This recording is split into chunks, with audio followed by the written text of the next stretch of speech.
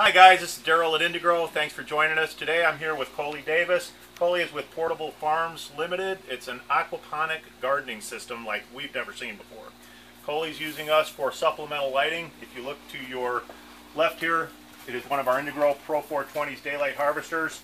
And Colle's system, which he'll explain in a little bit, is a commercial style aquaponic garden that is designed for the larger urban gardener. As you've seen in our previous videos, we have our master sensor here, which is deciding when enough light's hitting this sensor, it'll shut off 1 or 100 lights or more. It's unlimited. The light itself then will tailor itself to the light levels based on the sun's hitting the back of the fixture. So we have a 12-hour photo period right now. This light's going to be satisfied. The sensor's about to shut off. Colle, what can you tell us about the light in your garden? How has it impacted it? The difference that we've noticed is, it's only been here 5 days. Notice what we've noticed is there's between a 2 and a 3 inch increase in the vegetative growth at the top.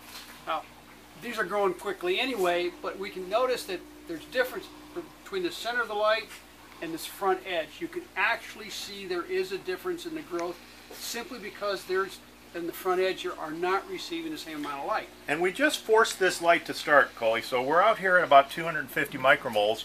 Underneath the light, we'll register 550 to 600 micromoles. So that's a 3-to-1 difference in terms of light intensities, and the plants are going to respond to that on our current 12-hour photo period that we've set it for.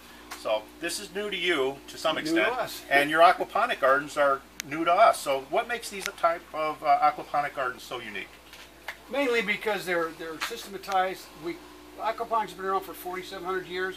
All we did was change the package, design the control systems, and design a pump that literally lifts all the weights out of the fish tank.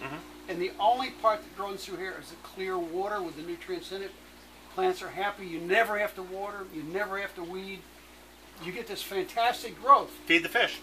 That's all you do is feed the fish. And the fish that you prefer are the tilapia, right? The tilapia, yeah. We've used the tilapia mainly because we can in Southern California. We can get the fry year-round. Our preference would basically be catfish. We simply cannot get the young people, the young babies. Well, this is a really healthy garden. So it's the fish waste that is creating the perfect environment for this root uptake. It's a flood and drain, right? You only have to fill it once a day? Depends on the growth rate. We generally do it once a day. Oftentimes, with this much growth, we run it twice a day just because it needs the nutrient level. So who's the ideal client for this? I'm thinking urban gardens, upscale restaurants, communities. The light went out. Well, the light would go out, that's right. Automatically, when it's satisfied that enough sunlight's at the master, it'll shut off just as many of these as you have on that system. By the way, we work those main controllers out to cover daily lighting intervals for specific crop types. Oh, so if your crop type needs 30 moles per day, then that one master sensor will supply all of the crops in the greenhouse for that particular DLI. So, but I'm sorry to interrupt you. So your tilapia is your favorite fish. Right, and our main target, our client, is the commercial grower, who would be, in most cases, is either a chef who owns a couple of restaurants, or someone who has an inn with high-end restaurants, resort hotels, that type of restaurant, or prisons, but they're also good for prisons. Well, another reason to get arrested, I guess. Now, the best plants, I've seen all the leafy greens in here. Colle, why don't you show us a little bit about what you're doing here? I see flowering tomatoes. In our situation, what we do is we keep the flowering plants in their own tray. The leafy plants are in one tray, the flowering plants in another, because the pH is slightly different between the two.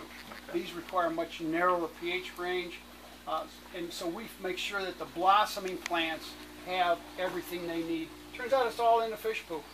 It's all in the fish poop. Now, what makes your system unique is that you do separate the solids from the nutrient-rich water. Yeah. We never have to change, we never have to clean the gravel. The gravel is never cleaned. The settling tank is cleaned every 2 to 3 months, sometimes 4 months. And that's organic, it's reusable? It's all organic, we use it on our orchard. Now, a lot of people would look at this and say, why are the ambient levels so low in here? But the reason for that has to do with the gravel, right? Yeah, Daryl asked me about this, why don't you bring the light level up? It makes the gravel too hot. And if the gravel's hot, it burns the plants. Literally, they will not grow in hot gravel. we have to have it a little shadier in here. Okay. But as you can see, They're very happy. It doesn't seem to affect the plants much. What's nice about this type of system, it can go anywhere in the world. You sell Anywhere in the worldwide. world. And you're climatically controlled based on the environment. If it's in the desert, you want to reduce the temperatures, or conversely, if it's in Finland, you would want to raise the temperatures.